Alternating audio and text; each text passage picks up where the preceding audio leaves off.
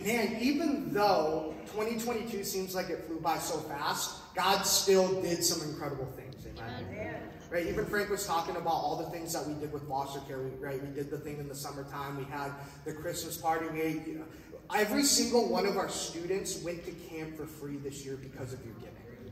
God did something incredible in 2022, and how many people know that 2023 is no exception? God is going to continue to do something so good in 2023, and I just want to say that I am blessed. Man, I am so blessed to be your kids' pastor. I am so blessed to be your youth pastor. And every time I get up here, I say this to you, but I really want you to know that it is an honor that you trust me to disciple your kids. So thank you for that. I always, whenever I do a message, I always want to report back to what your students are doing and things like that. And for the life of me, I could not even figure out how to incorporate it in this message. So I'm just going to open with it. Why don't you throw that picture up there of Justin? This is Justin Drobot, our very own Justin Drobot at youth convention. And he is buying a whole rotisserie chicken. And we were there for 2 days and all of our meals were covered. Like we are at Meyer, and he buys this entire rotisserie chicken, and Jordan didn't even get eaten. I have no idea what happened, and it just sat in his room, and it was so disgusting. But this is Justin. I couldn't think of how we could incorporate this. Maybe it's like God gives you more than you need. That seems a little far-fetched. But this is Justin. If you don't know him, meet him because he's going to be a missionary to China one day. It's something that God has called him to do, and he's going to be incredible damage to darkness. Amen. But yeah, that's Justin. But let me say this really quick before we get started, right? I already said that God is mighty, and we are blessed, and this is 2023, and God is going to do incredible things. But let me say this before we get started. There are some of you who have come to this church for years and years and years, and you know where to sit, right? And you know where to serve, and you know exactly how much coffee to pour in, how much cream and sugar to put in. You know exactly when worship starts. Why? Because this is your home and you feel comfortable here. Amen. But there are some of you who walked in here and you're still trying to figure it out. You're still trying to figure things out in your own life, and that's okay. But there are some of you who have never been here and you feel so uncomfortable. But let me just say this. In the kingdom of God, right, this is your home. And you're always welcome here. Have you ever been invited to somebody's house before? And get ready, I'm about to say a poop joke. But have you ever been invited to somebody's house before and you're so polite and so proper, you take your shoes off at the door, you take your dishes to the sink, and you try not to poop in their bathroom because you're being polite, right? Right, we've all been there. But let me just say this, like I said, in the kingdom of God, you belong here. You always have a seat here, and you can poop in whatever bathroom you want here at the Shores Church. Take a look in Genesis 1:31. And this is my favorite verse of the Bible. And you hear me say this verse a lot, but this is one of my favorite ones, and I love it so much. And it says, "And God saw all that he made, and behold, it was very good. And there was evening, and then there was morning, the sixth day." And I say this verse to our students a lot, and I know I say it every time I come up here, but let this just be a reminder that within creation, right, the sharks, the penguins, the trees, the Chick-fil-A's, like everything that God has ever made, you are within that creation, and he looks at you and he says you are very good. God sees you, God hears you, and he knows the plans he has for you. Amen? Amen. Come on, let's get started. Turn with me to Acts chapter 16, verse 16 through 26, and it says this. And if you don't have your Bible, we'll just throw it up on screen. It says, "As we were going to the place of prayer, we were met by a slave girl who had a spirit of divination and brought her owners much gain by fortune telling. She followed Paul and us, crying out, 'These men are servants of the Most High God, who proclaim to you the way of salvation.' And this she kept doing for many days. Paul, having become greatly annoyed, turned to and said to the spirit, 'I command you in the name of Jesus Christ to come out of her,' and it came out that very hour. But when her owners saw that their hope of gain was gone, they seized Paul and Silas and dragged them into the marketplace before the rulers. And when they had brought them to the magistrates, they said, 'These men are Jews, and they are disturbing our city. They advocate customs that is not lawful for us as Romans to accept or practice. The crowd joined in, attacking them, and the magistrates tore off their garments off of them, and they threw them into prison, ordering the jailer to keep them safely. Having received this order, he put them in the inner prison and fastened their feet in stocks. About midnight, Paul and Silas were praying and singing hymns to God, and the prisoners were listening to them, and suddenly there was a great earthquake, so that the foundations of the prisons were shaken, and immediately all the doors were open, and everyone's bonds were unfastened. Let me pray for us. Jesus, you are so good. Thank you for being with us this morning. Lord, will you clear our minds, our emotions, our hearts? Let us take every burden, every sorrow, everything that's weighing on our shoulders and lay them at your feet. Holy Spirit, we know that you are present, and we ask that you take control of the service and heal, restore, deliver, set free, anoint, and call your children back home. The name above all names, we speak it so boldly over every situation, Jesus. We ask all this in your mighty name, and everyone said, amen, amen. Anybody like to sing in the house? Anybody just like to sing? Even if you're not good at it, I love to sing, and I'm terrible at it. Like, even Ask Jordan, we'll be like in the office, and randomly I'll be like, I can show you the world, like Aladdin. Or like that other song, The Little Mermaid, like, I want to be where the people are. I don't know why those songs hold such an affinity in my heart, but I just like to sing them. And I know that I'm really bad at it. When I was a little kid in elementary school, we had this pistol whip of a music teacher who wasn't afraid to say what she was thinking. And we were getting ready for our Christmas play, right? It was where we were all snowed in for Christmas, and we got stuck at the school. And I was blown away. I was ecstatic when she told me I got the role of Ralph, who was like this computer nerd who wanted to buy all of his parents' Christmas gifts online, and there was also like a singing solo. And I was like, man, I must have got this part because I'm a great singer. But then I started looking around at all my white classmates. I'm like, okay, this makes sense. No, I'm just kidding. But I was so ecstatic. I was like, man, Ralph the computer nerd. And we're all up on these risers. Anybody like been in a choir or a music class and there's all these risers? And I was like up in front because I was like, man, I deserve to be in the front because I have a music solo, like a singing solo. So we're all sitting up in these risers and we're all singing. All of a sudden our music teacher goes, all right, everyone stop. I remember, she goes like this. She goes, everyone stop. She's at the piano playing and she goes like this. She's like, stop. Somebody in this room isn't singing the right part. And I was like, what kind of idiot doesn't know how to sing Internet Christmas? It is the easiest song. I was like, man, I am so good. Everyone else sucks. And she's like going down the line. She's like, all right, everybody sing it. She's going like this. Everybody, one in a row. And then finally it gets to me. I was like, man, people are about to be blown away. So I get up there and I start singing. And she goes, Parker, stop. And she pulls out this PVC pipe that's like shaped like a phone that you put up to your ear and then it goes up to your mouth, and she's like singing to this. And I start singing and she's like, don't you hear how off you are? She was like, and so what did she do? She goes like this. She goes, okay, during the play, you still get the part, but you need to mouth the words. And you're going to have your schoolmate, Joe Shikoski, singing off in the back, and you just mouth the words, right? And I was mad. I was like, what? I was like, I'm the best singer in this class. How dare she, right? And then all of a sudden, here comes the day of the play, and we're getting ready.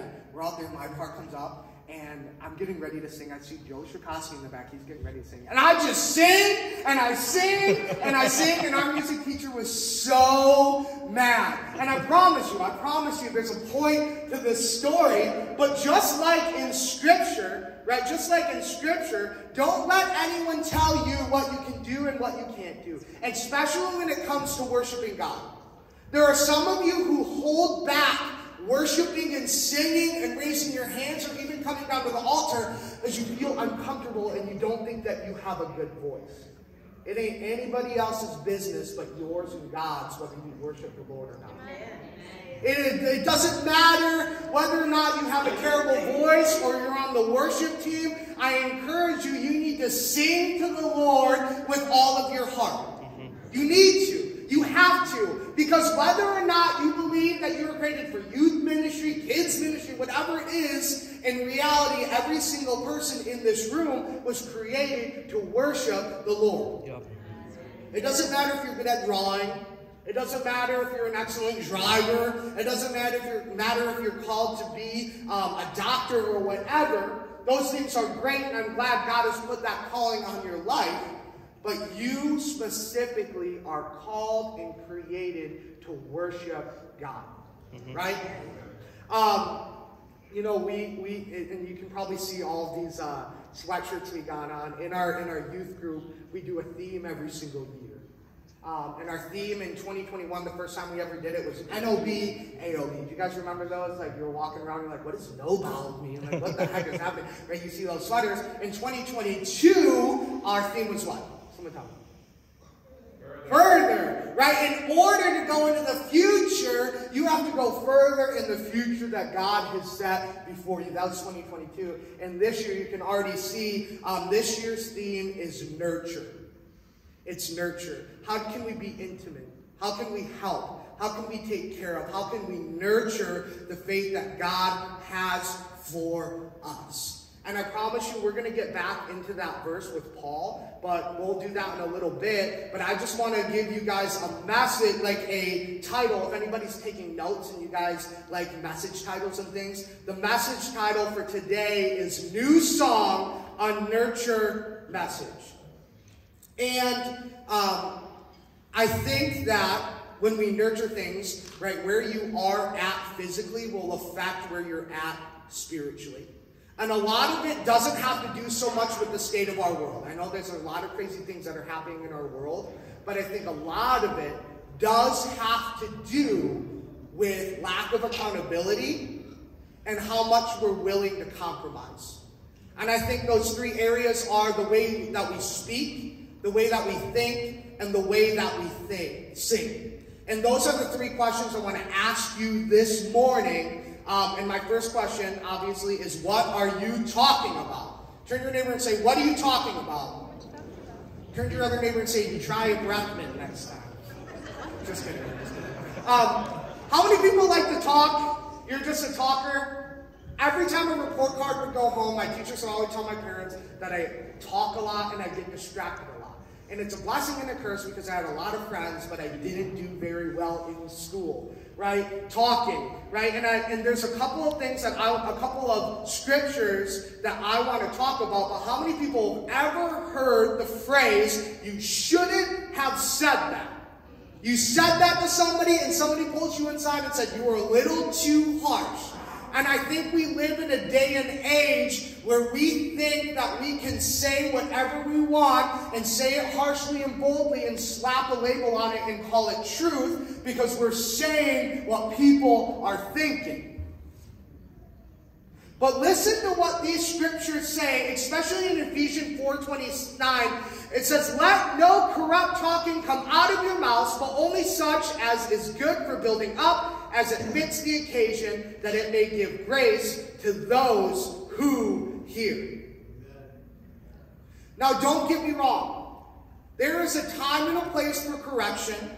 There is a time and a place for accountability. And there is a time and a place for calling out. But if your first inclination isn't out of love, then we need to rethink why we're saying what we're saying. Let me also say this. We also live in a day and age where it's really easy to get offended. Cancel culture, woke culture.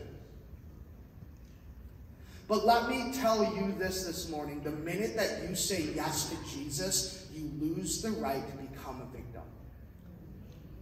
Some of you weren't ready for that because your boss is talking down to you. Your kids are talking back.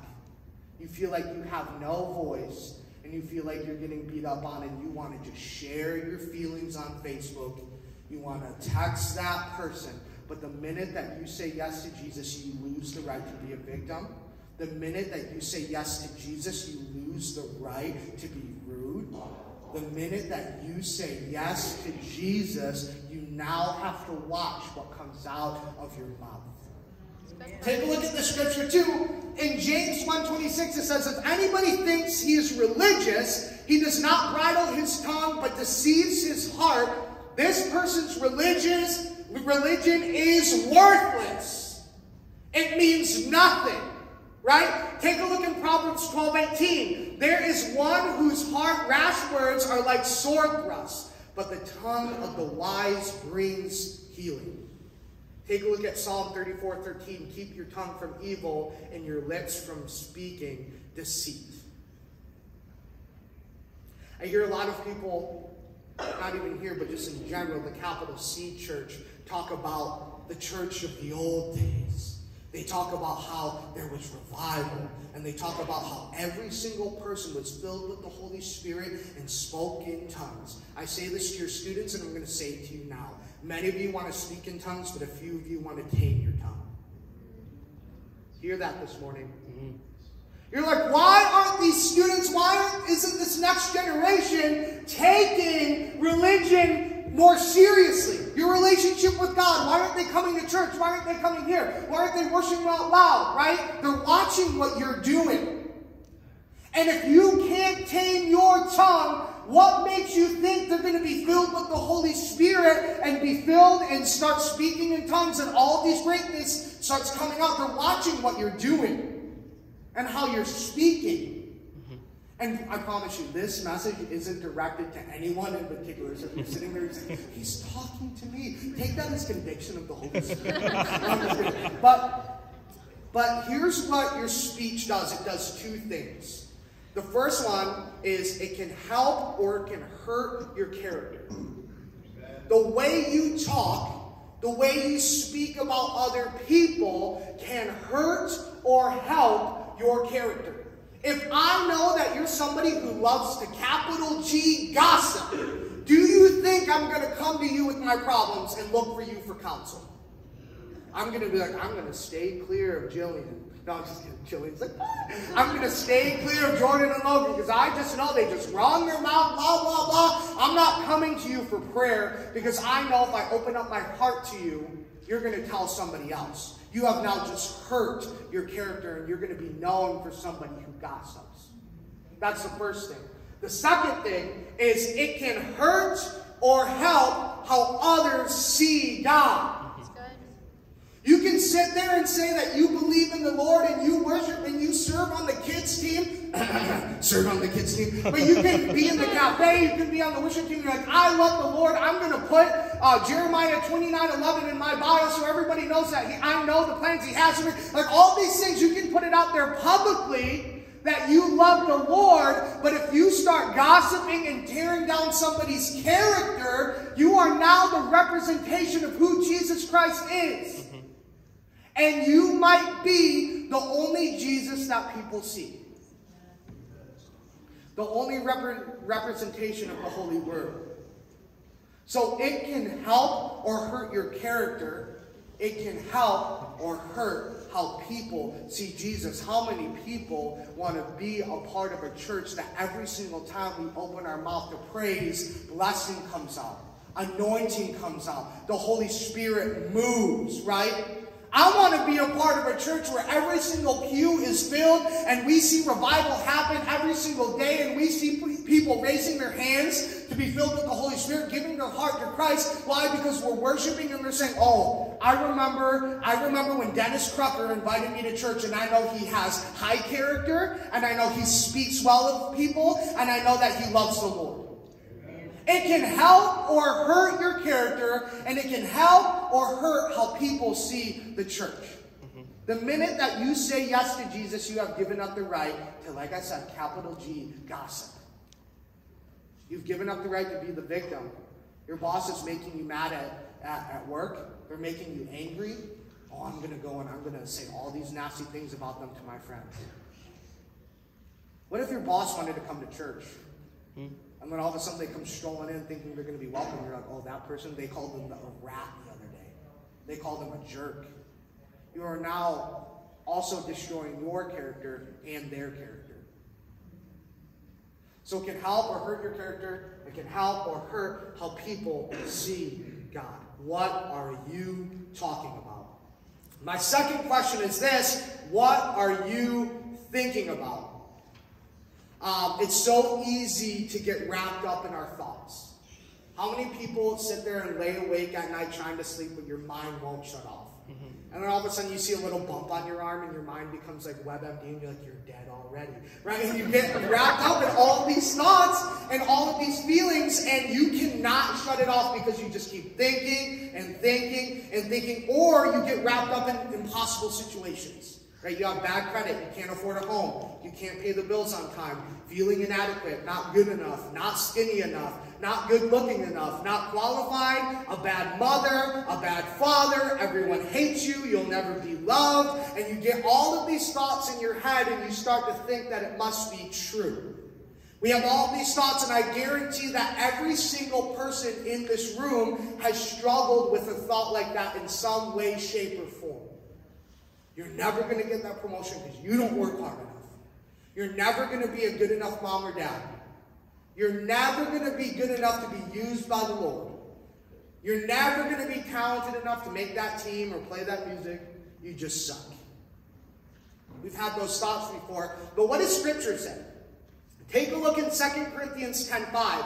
We destroy arguments and every lofty opinion raised against the knowledge of God, and take every thought captive to obey Christ. 1 Peter 3:15, but in your hearts honor Christ, the Lord is holy, always being prepared to make a defense to anyone who asks you for the reason for the hope that is in you, yet do it with gentleness and respect. And I think sometimes reading those two scriptures, our biggest enemy is ourselves.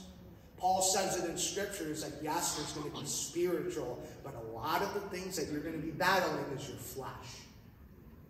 Sometimes your biggest enemy that's going to come at you is yourself, that says, oh man, you said the wrong thing, you did the wrong thing. But listen to what it says right here. It says, we destroy any arguments that come against Christ. What is an argument against Christ? That you're not a child of God. That you're not righteous. That you're not holy enough. That you're not good enough. But we are the righteousness of Christ.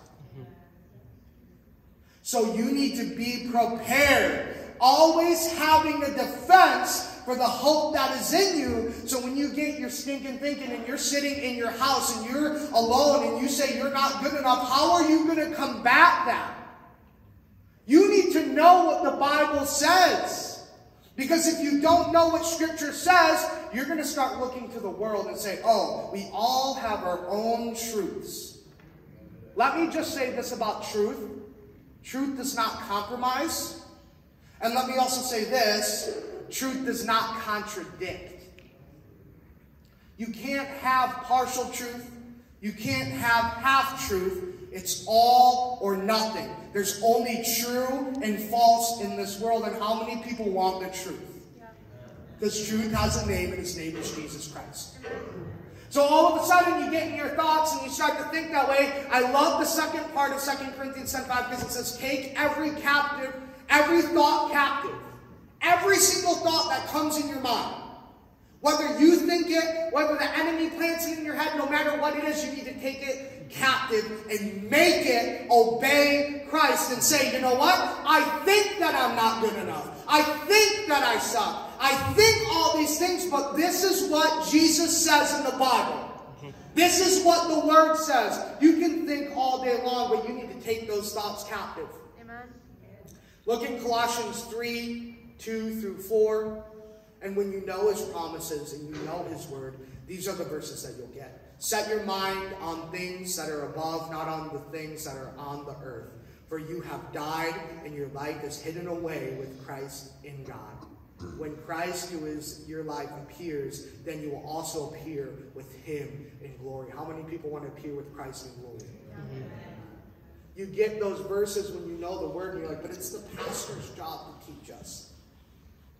It's the pastor's job to teach our kids. It's the pastor's job to relay Scripture, and some of that is true. But I need a church, and I need generations in this room to step up and say, I'm going to take control of my own faith. I'm not going to ride on the coattails of Pastor Scott Manning.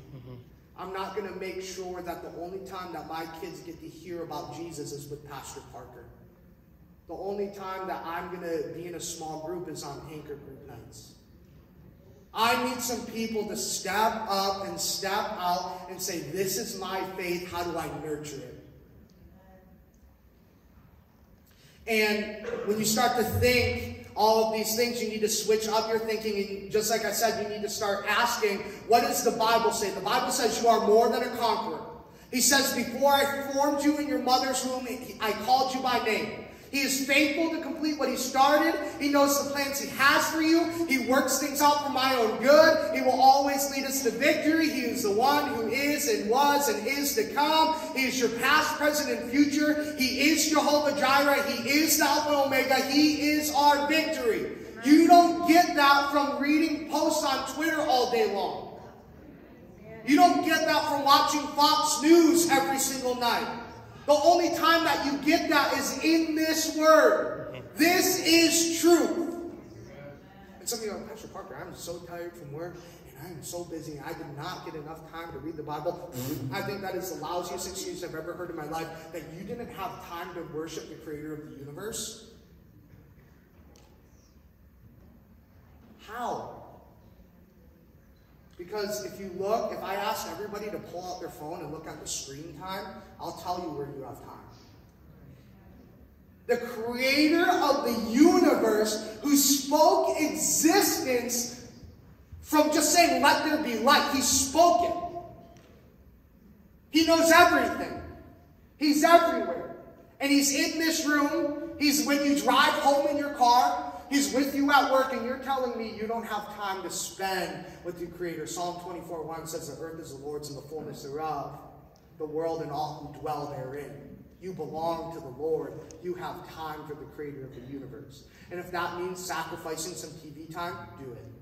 If that means waking up a little bit earlier than usual, do it. If that means losing some sleep and going to bed a little bit later, do it. Because when you spend time with God, you talk to God. And when you talk to God, you get closer to God. And when you get closer to God, you start to talk about Him more and more in your day. God bless you, brother. I'm praying for you. How can I pray with you? And I guarantee that routine can get into your system, even if it's only 5 minutes a day. Even if it's only 1 minute a day. Even if you just pull out your phone and go onto the Bible app and just read the verse of the day, it's better than nothing. Remember when Pastor Scott said 50% is better than no percent? Increase is coming, y'all. Increase is coming. So what are you thinking about? What are you talking about? And my last question for you is this. What are you singing about? What are you singing about? I love music, and like I said, that I love to sing. But I love like jazz and punk rock and early 2000s bands. I have a whole playlist I just listen when I drive. How many people can't drive until you get your playlist on? And you're scrolling your phone and you're like, hold on 1 second, I'm going to drive in a second. You're trying to put this playlist on. You're driving. How many people listen to music when you're in the shower? How many people listen to music when you're at the gym? How many people have a playlist when you're sad? And you're like, this is my playlist when I'm sad, and it's filled with sad songs. This is the playlist that I play when I'm angry. This is the place when I do this or that. And I think sometimes, even as Christians, we like to justify what we watch and what we listen to. Oh, Pastor Parker, I only listen to, how many times have I heard this from a student? Whether it's on my old church or this church, how many times have I ever heard, I just listen to it for the beat. I like the beat, Pastor Parker. Or you get like out in bands, you get all these like music nerds, and you're like, the instrumentation of this song is insane, Pastor Parker. Right? And you get all of these excuses. Or how many people love TV shows and movies? I love TV shows and movies. How many people have ever saw The Office? Right? I love The Office, and how many people quote The Office? How many quote all of these things? And you watch these medias, and you try to justify why you're watching or listening to these things. But you don't think that the devil can't use that to distract you? For years and years, I would struggle with depression, and I would lock myself in my room, and I would play this playlist of all these terrible songs. And my first inclination, whenever I would feel anxious, whenever I would feel a little sad, I'd go to this playlist and I'd pop it in my ears. Remember when I said if your first inclination isn't Jesus, then we need to rethink things? I'm a professional procrastinator. Even writing this message, I didn't finish it till yesterday. And how many people know that when you're a procrastinator, you start to do random things that you've never done? And I'm like sitting in the corner of like this of my kitchen being like, oh, this hasn't been scrubbed in a while. Like moving furniture and vacuuming. I was like, this can be wiped out. I'm like in like my bathroom like has this ledge in the shower. I'm like, oh, I don't think I've ever scrubbed this before. And I'm doing all these things, and I'm trying to justify why I'm being anxious, and I'm trying to ignore it. And then all of a sudden, like I texted a lot of my friends that I know will keep me accountable, and I texted them. I said, hey, I haven't finished my message yet. Will you just text me and check up on me and make sure that I'm doing this? And then sitting there, I like turn the TV on. I'm like eating popcorn, and my friend texted me. He's like, how's your message going? You turn it off, and you try to justify these things. And my first thought in my head wasn't, I'm feeling anxious and I need to bring this to the Lord. And the Holy Spirit really convicted me. I'm like scrubbing a plate that I like washed 3 times. Like there's still a speck on it. And God's like, what are you doing right now? You're obviously feeling this emotion and you're not bringing this to me. You're not handing it over to me. And I'm like, man, you're right, Lord, and this is going to sound weird, but he was like, draw the shades, put a candle on, shut your door, and just worship me. And I'm not going to tell you what he said to me because that is between me and the Lord. But how many times have you been given the opportunity to spend time with the Lord and just praise him, and you ignored it? Even right here, right now in this room, every Sunday at 10:30, you have the opportunity to come in here, listen to the word, and sing praises to him. But some of us want to just watch football on a Sunday. There are some of us that say, oh, I need to go shopping and return this to the store. I can't go to church today. You are given the opportunity every single week to praise him, to worship him. To this place, the Holy Spirit is here because it says where 2 or 3 are gathered in my name, there I am among them. That's truth. And there's probably, what, 75, 80 people in this room? The Holy Spirit's here, y'all. Mm-hmm. Yeah. And we have the opportunity. We just moved youth to Thursday nights, if you didn't know. And how many times I'll text a student and say, hey, you coming tonight? I'm like, oh, man, baseball practice wiped me out, Pastor Parker. Or, oh, man, I got to study. Like, it used to be on Sundays. And it was like, I didn't do my homework. I was like, you had all weekend to do your homework, and you're telling me Sunday night at 6 o'clock, right? And we give you these opportunities to worship and praise the Lord, and we miss out on those moments. And further than that, the Lord gives you an opportunity by yourself in your daily routine to worship him, and you miss out on that. Now, I don't want you to walk away sad or feeling uncomfortable, because how many people know there's grace for you? And there's forgiveness, and God is righteous, and he says, I love you, you are forgiven. But what would happen if we as a church, unforcibly, just started worshiping God? Here in the presence of the Lord, in God's house, and also at our homes. What would happen if every single person in this room started talking so well about each other and started preaching the gospel and telling people, their classmates, their friends, that you are loved, you have a purpose, and there is a God who loves you so much? What would happen as we as a church walked out of here and set our minds on things above and thought about the Holy Spirit? We thought about how good he is, how mighty he is, how strong he is. What would happen if us as a church started doing those 3 things on our own and also corporately together? We talk about wanting revival. Watch as revival breaks out as we as a church do these 3 things together. Watch what happens when that family member that has walked away from you for so long, your friend that has walked away from the church, turns around and comes back. Watch what happens when that sick family member that you've been praying for healing and healing and healing, watch what happens when that person gets healed because you start switching up your thinking, the way you talk, and the way you sing. Revival's coming, y'all. And I am not like a conspiracy theorist that's like, oh, the end times are tomorrow, right? The revelation is coming, whether we want it or not. Right? It is coming. But honestly, the capital C church, the Church of America, I don't know if we're ready for the persecution that's headed our way. Because there are some of us who will destroy your own character and other people's character because someone cut you off in traffic. There are some people in this room that will stop being a Christian for 30 seconds because you stubbed your toe really hard.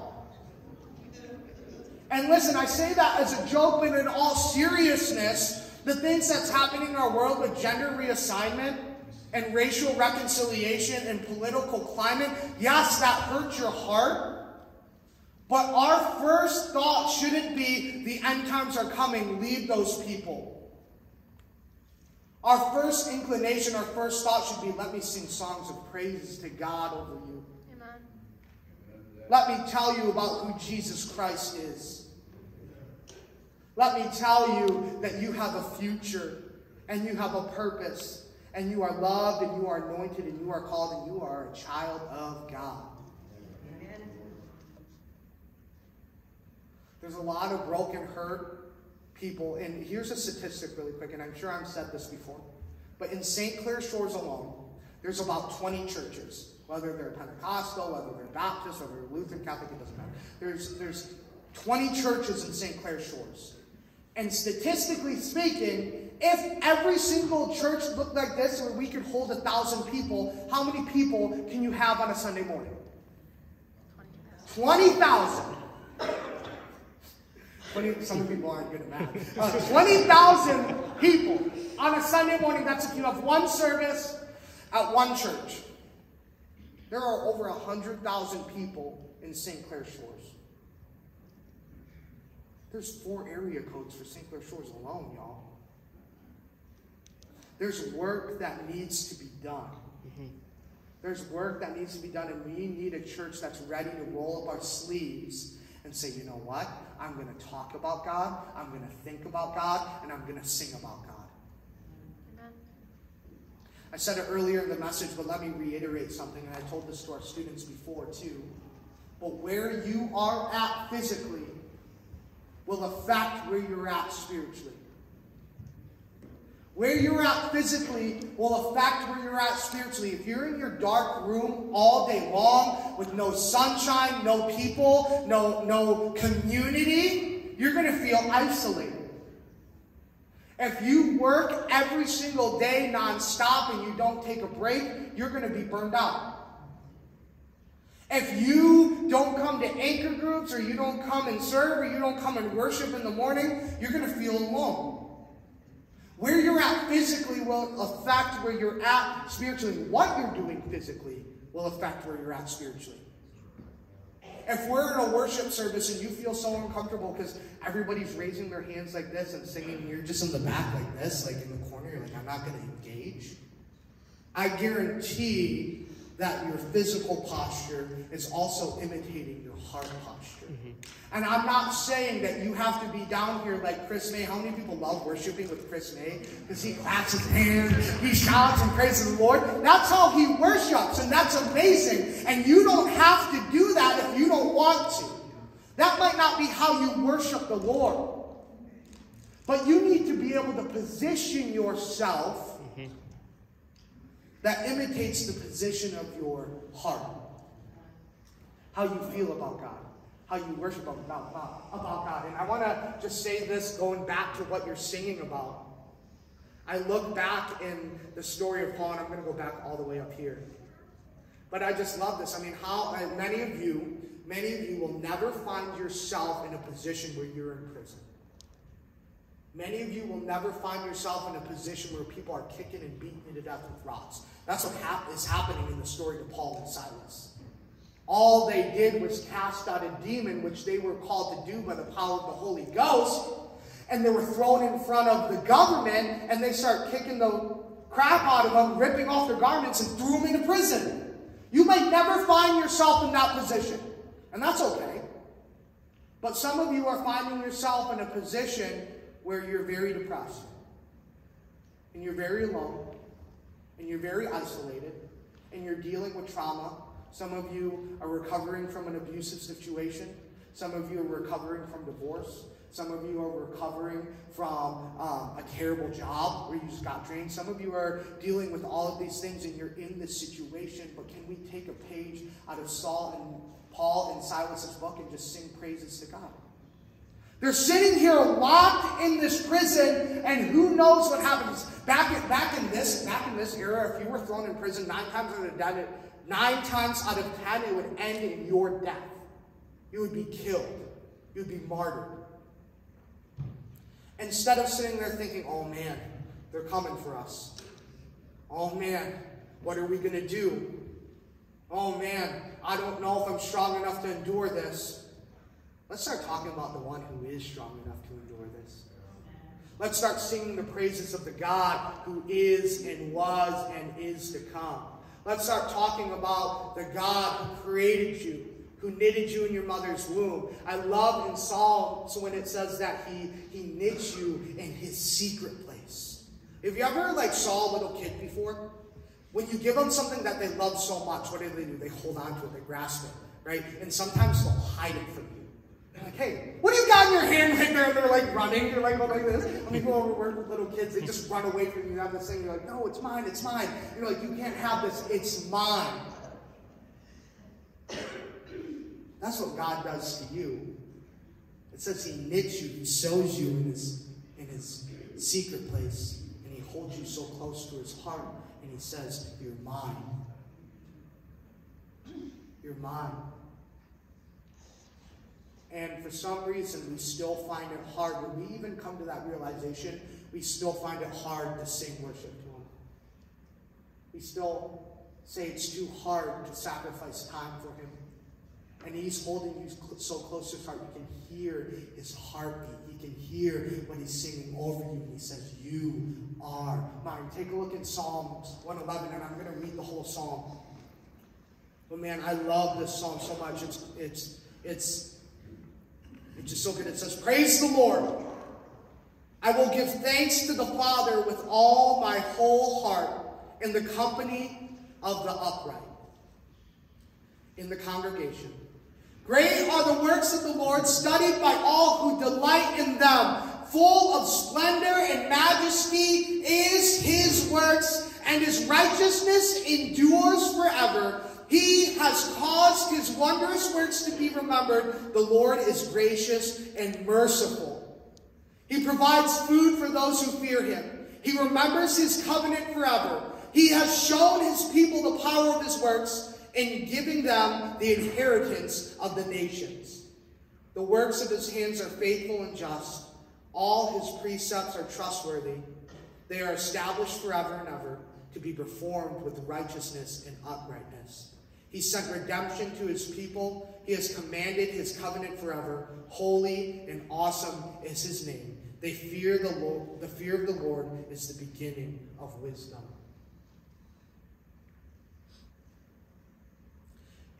And the person who wrote this, it's not named. But a majority of the Psalms was written by a guy named David. And David was the true king of Israel. The Holy Spirit came upon him and left Saul because Saul was wicked and evil and he was a liar and he disobeyed the Lord. And Saul didn't want to give up that kingship. He said, no, this is mine. I'm the king. And when he found out that David was supposed to be the king, he chased him down and he tried to kill him multiple times.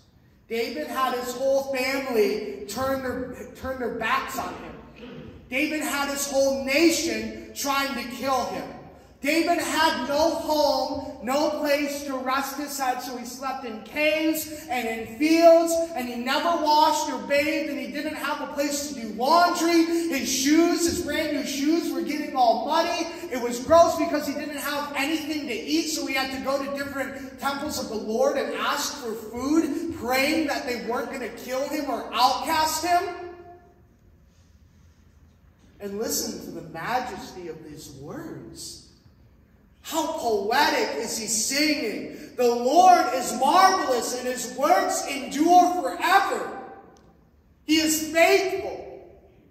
When was the last time in your situation that you started to remember how majestic the Lord is? You sat there and you started to think how big and great our God is. When was the last time you just started singing songs of praise because you were filled with joy? When was the last time? So my question still stands. What are you singing about? Are you listening to these songs that talk about drugs and sex and womanizing because you like the beat? Or are you singing songs of praise because you know how good he is and how victorious he is? Amen. There's a song in worship, and you guys can start heading up, but there's the song that I always sing whenever I get stressed out, whenever I'm angry, whenever I'm mad, or whenever I'm happy. And I know a lot of you know this song, and I'm going to sing it, and you're like, oh no, we need to get out of here quick, finish up. I'm going to sing the song, and if you know the song, I want you to sing it with me. But every time I get in this moment where I start to feel stressed and I start to feel the world come around me, I always turn to this song and it goes, I love you, Lord, and I lift my voice to worship you, oh my soul. Take joy, my King, in what you hear. Let it be a sweet, sweet sound. Let it be a sweet, sweet sound in your ear. We exalt thee. We exalt thee, we exalt thee, O Lord.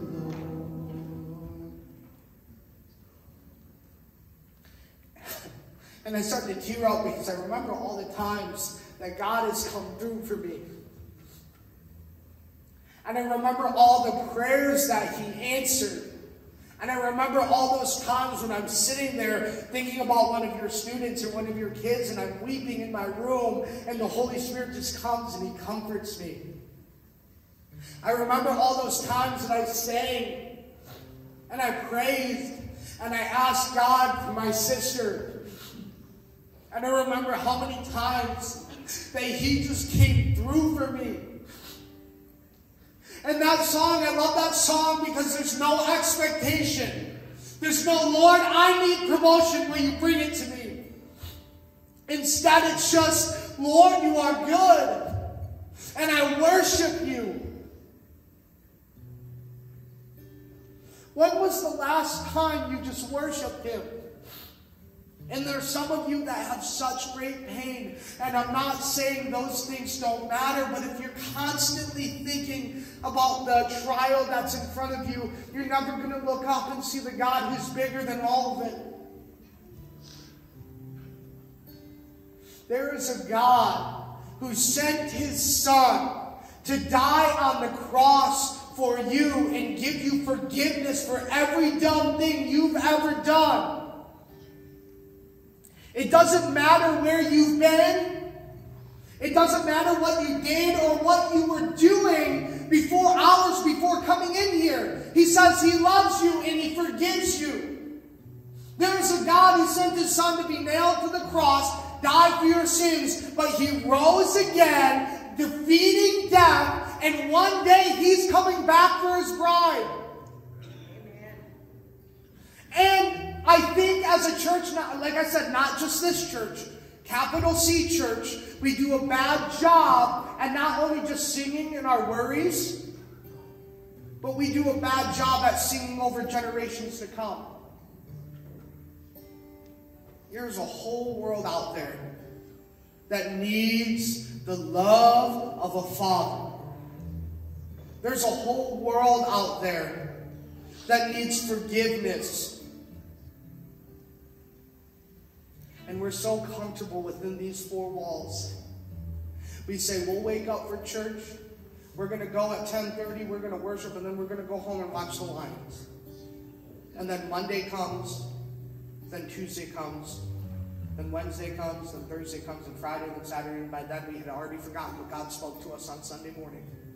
And then we do it again. I heard this saying, and they turned it into a song. It's one of my pastors that I love so much. But he says, the devil's not afraid of a Sunday faith.